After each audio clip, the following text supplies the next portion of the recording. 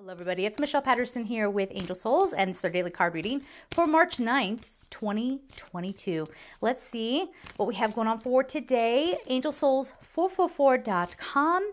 For personal readings, I had a designer fix up the site, so please head on over there and check it out. Let's see what we have going on for today. Oh, there's one that wanted to go right into my hand. Cool your emotions, full moon in Aries. Yeah, you know what it feels like? It's a little bit different than what we've been going through the past couple of years, but there is this, we want this to hurry up and be done. Obviously for, certain things that are going on in the world.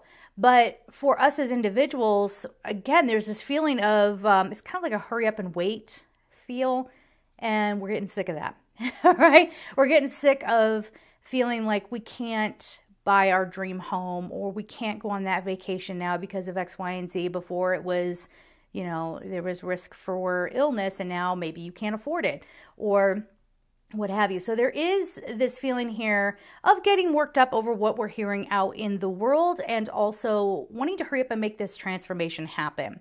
And I do believe here that the messaging is not yet, not yet. So there is more to come. There are bits of information that are going to be coming out, but this isn't just on the worldwide stage. It's for us as individuals as well. So if you're trying to hurry up and, let's say, get into a relationship and you just can't figure out why you're alone, well, it could be that you're still working on your independence, or you're still working on healing something, or something that you, I don't know, maybe had from your past that you would bring into a current partnership.